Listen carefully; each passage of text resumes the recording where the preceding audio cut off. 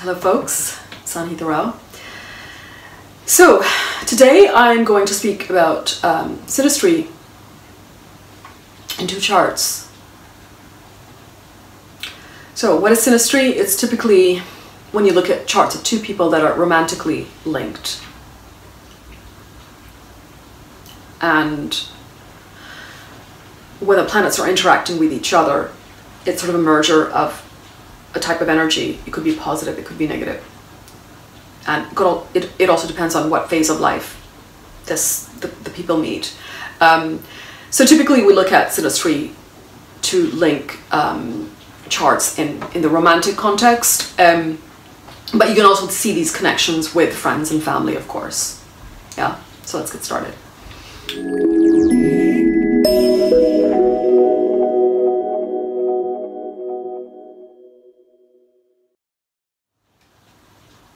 Now, matching charts is of course a routine job for a typical astrologer. There are several rules prescribed actually for matching charts for a successful union, a successful marriage. But there's more to it than a simple point system, which is the conventional Jyotish marker for matching. If the astrologer is good, and if they take the time to go a bit in depth, they'll also give you an overview of the two charts seen together beyond the points. Right? 'Cause sometimes you can have really good points, but if you look at the chart and you match them, there's a lot of sort of perhaps challenges and complications in understanding each other. And other times you get low points, but when you put the charts together, it's beautifully matched and it's harmonious, and there's a very good connection. So you have to go beyond just the point system.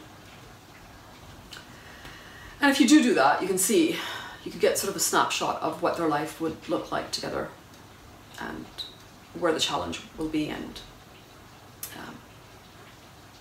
you'd be in a better position to advise. Now, of course, everyone brings their own karma into relationships, and the more serious karma you have, when I say serious, I mean intense, severe, pressing, with someone, then usually it translates into just as intense of an attraction, right? Because we on the surface we talk about attraction and love and connection and longing and things like that, but the stronger it is, usually it's an indication of a lot of some serious karma to deal with and resolve. So there's a very natural connection between the two, attraction and karma. And the most obvious thing to look at, if you are looking for that, is of course Rahu and Ketu. I always consider Rahu and Ketu to be very valuable indicators in a chart anyway, but particularly for synastry, they're very important. Even if the client has no specific questions regarding these, I think they should still be analyzed, right, where the Rahu-Ketu connection is.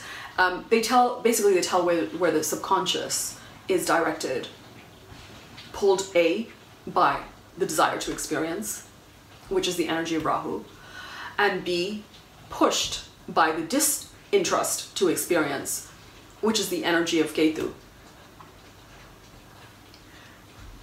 But regardless of what the connection is in the chart, whether it's Rahu or Ketu, the attraction will be intense depending on where they're placed. Karmic relationships are those which are carried on from previous lives, and they're more focused on completing unfinished karma, right? Unfinished desire. So today I'm actually going to focus more on Rahu in synastry, and I'm going to speak about how Rahu placement in one chart impacts the planets of the other person in the other chart. And relationships which are linked by Rahu are quite powerful and they tend to be forward orientated and focused on growth potential, but then also they trigger more fears and phobias in us too, right? Because it's Rahu.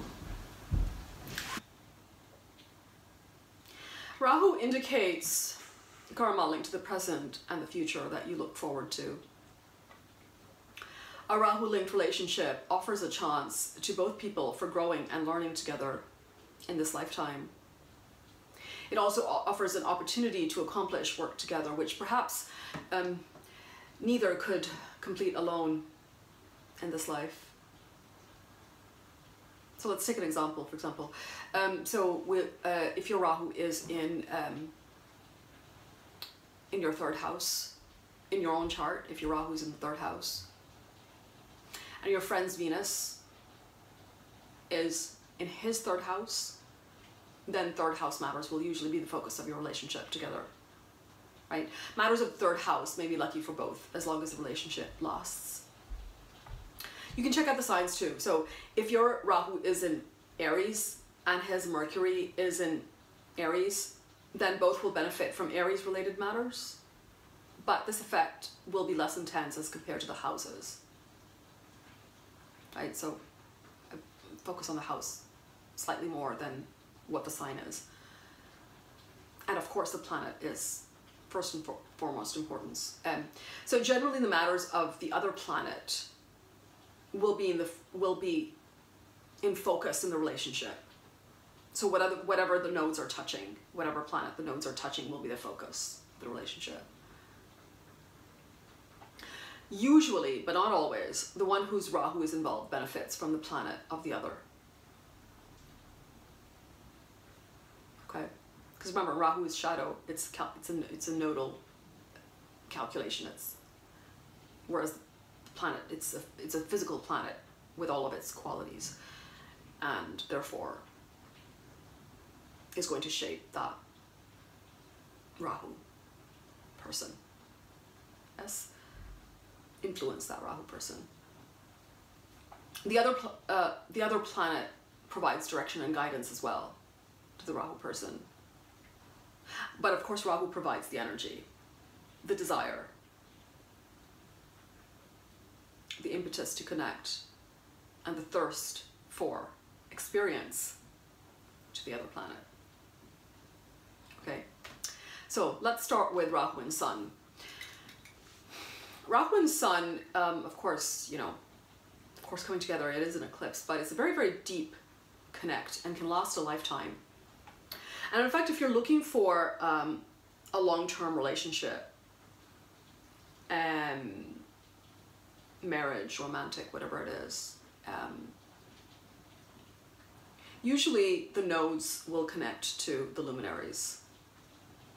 So Rahu Sun, Rahu Moon, Ketu Sun, Ketu Moon. That's usually a pretty good indicator that that's a lifetime sort of relationship. Now, with the Rahu Sun, back to that. As I said, it's a deep connect and it can last a lifetime.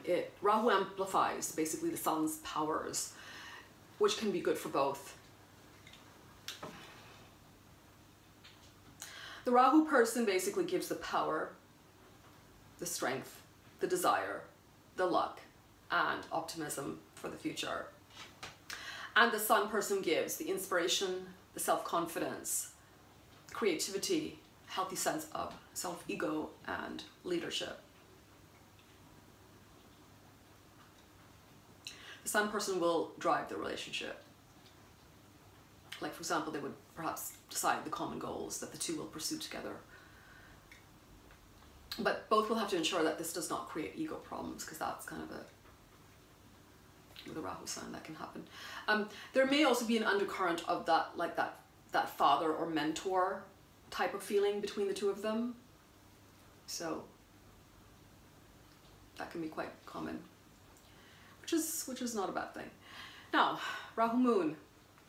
Rahu Moon is a very strong emotional connection between two people, which can certainly last a lifetime. The Rahu person basically amplifies the Moon's qualities.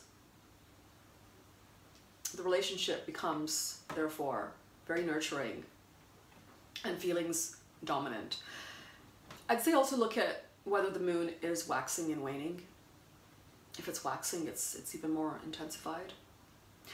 The Rahu person provides support of the outgoing type, physical protection, and then receives emotional nurturing from the moon person. But I think both should take care that the relationship doesn't turn into sort of a needy type of love, because that can very easily happen with a Rahu and moon connection where the emotions are heightened and the attachment is also very deep, and at times a little bit clingy. But you know, that's not such a bad thing, because it can create a nice bond between two people. The moon is basically the sum of your existence, and Rahu is an astral force. So this relationship can, for that reason alone, be very intense, and both will remember it. Both may even remember past life incidents from their common lives, if they are in tuned. So it's a good one. All right, so next we have Rahu Mars. Now this is of course a very intense connection as well, and it can go either way because we're talking about Mars here. So initially the two will attract each other with their outgoing natures, high energy activity, and they might even enjoy arguing with each other. But with time, the disagreements and conflicts may also increase, and this does not bode well for long-term success. So this relationship will be exciting, it will be dynamic, but it will also be challenging. There is abundant energy here, cooperative spirit, a lot of desire, of course, both Rahu and Mars. So there's a sense of together against the world. If both people are mature and it's well placed, so there's kind of like a brotherhood type of connection. A friendly connection, which is great. The Mars person needs to be careful though, because their self-ego, their way they exert themselves can hurt the Rahu person's ego in the relationship, and it can manifest into sort of a one-off type of relationship as well, where you connect, then you disconnect, and then you reconnect.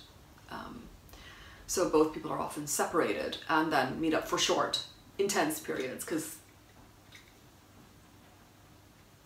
they can only handle each other for short, intense periods perhaps. But so that it can result in that. But again, these are just one-off connections, right? You have to see everything else in the chart.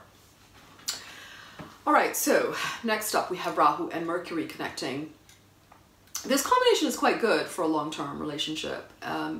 Rahu tends to amplify the Mercury type of activities, communication, team spirit, playing together, being together, and both will support each other in their hobbies and interests and learning new skills and things like that. Talking on the phone a lot, maybe messaging, being in touch, and both might share the same tastes and have common interests as well. So now this connect is the best possible one for an easy friendship. And even successful business partnerships. This is a very good connect. Mercury is very intricately connected to desire, being the natural ruler of the third. And, you know, Gemini, of course, is the first of the Gama Trikon, so there's a link with desire there. So Rahu Mercury could give a very successful relationship, on whichever level it manifests. Next we have Rahu and Jupiter. This is a good combination of two grahas basically, who apparently seem to be very opposite in nature. Both share hopes, higher learning, and wisdom. Rahu provides the drive and Jupiter the benevolence. These two can grow with each other. So it's a good long-term connection. Both have very different viewpoints, but in the background, they both think on similar lines. Basically, this is a combination of desire to experience, which is Rahu, and the ability to philosophize that experience, which is Jupiter. So together they make a really good team and also make a great deal of sense. This connects both the material, philosophical, and spiritual growth. And if these two people meet when they are older and more mature in their life, they would be better able to support each other with this connection. Yeah, because experience and wisdom, they both balance better with age. Yeah. So it's a good one. Rahu and Venus. This is a good connection, and it tends to grow deeper with time. There's a scope for romance and also respect for each other. The Venus person will give their wisdom, love, and the relationship glue. Of course, it depends on the level that they're operating. And the Rahu person will protect, provide the luck, the fierceness, and the common direction for their lives. This is one connection where Rahu actually feels responsible. Yeah. So depending on the house in which this is happening, this can lead to romance. It can very easily lead to physical relationship, marriage, and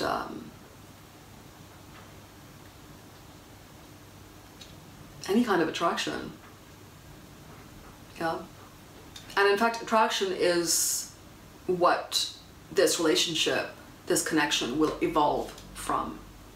That will be the starting point.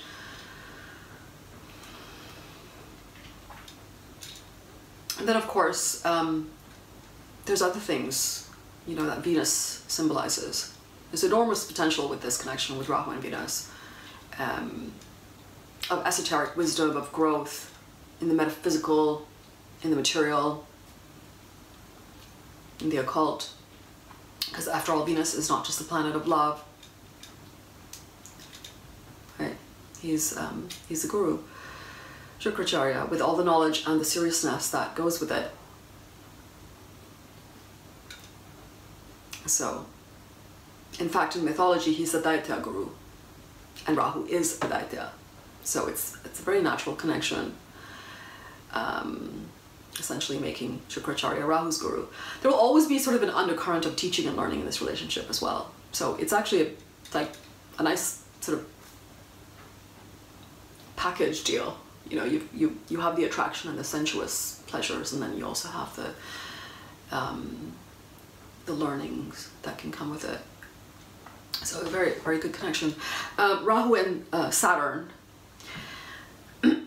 Now, this one I feel can get difficult because Saturn is restriction, it's discipline, it's constriction.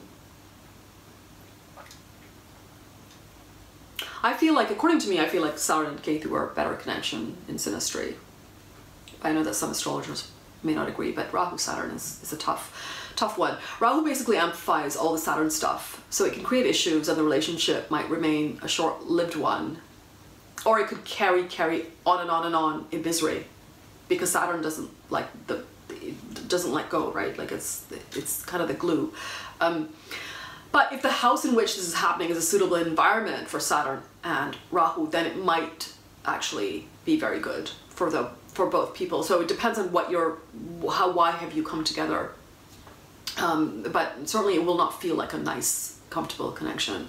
But it can work nicely in the third house, right? Personal courage. Sixth house, health, healing, service, suffering as well. Eighth house, death and catastrophic transformations. 11th house of gains can work well. So it is a pretty serious connection overall. But a lot of people don't find it to be a bit too draining. Saturn person can help the Rahu person in various material ways. They can like sort of systematically organize things for them in their profession and their work. The Rahu person may help the Saturn person by bringing him luck to find like legitimate shortcuts, innovative ways to reduce the workload. Right, because Saturn is basically Garaka for career, for work, karma, action. But despite all that, I don't know about the longevity of it. I mean, Rahu Saturn background is always very serious, and it may feel a bit suffocating. It may feel a bit restrictive and loveless after some time. So it depends on why you've come together. It's a good connection for non-personal relationships, like non-romantic ones, distant relationships, group activities, of developing any kind of interests or profession, career, that sort of thing. Yeah. Rahu and Rahu. So both people here are quite similar. I mean, you're born around the same time, obviously, in what they desire in this life. Both want the same sort of experiences. Rahu in the same house or sign in each other's chart will ensure that both are attracted to similar things. Both have a very deep understanding of each other's motivations and inclinations. It's a great combination for companionship, friendship. The only place where it can lead to conflict is if both want the same thing at the same time, the same object, the same person, rather than the experience. So this can get ugly, and with no limits on what each can do to each other. So, but of course we see this connection in people that are born at the same time. So it's quite common. Rahu and Ketu. Rahu and Ketu, it means usually you're born 9 years apart. This is actually very good for companionship in the real sense. And it's usually a lifetime connect. And it also grows deeper with time.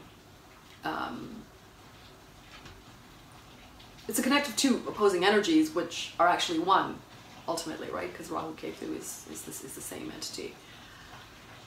So this gives sort of an innate understanding of each other, which not necessarily needs to be articulated or understood completely. It's just experienced. It's like an intuitive understanding. There's also genuine sympathy, affection for each other, and they both appreciate the other's life path. The simplest reason is that the Ketu person knows at the deepest level where the Rahu person is going, right? And may go through it in the future. The Rahu's present future is Ketu's past experience, and vice versa. Both are astral graha, complete wed with each other. Thus, these two can feel that the other is a missing link, which completes them at the deepest level. So, that's it for that. It's just a general framework on how Rahu-linked synastry relationships can evolve. Of course, the finer details will depend on the house in which this combination is happening, when the people meet, and of course keep social and cultural background in mind. Like Rahu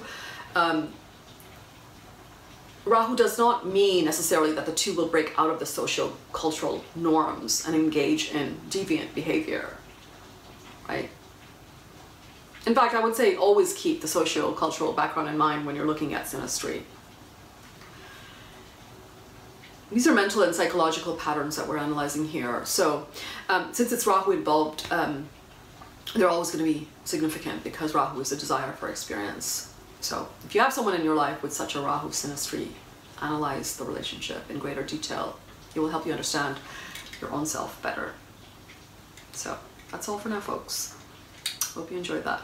Cheers.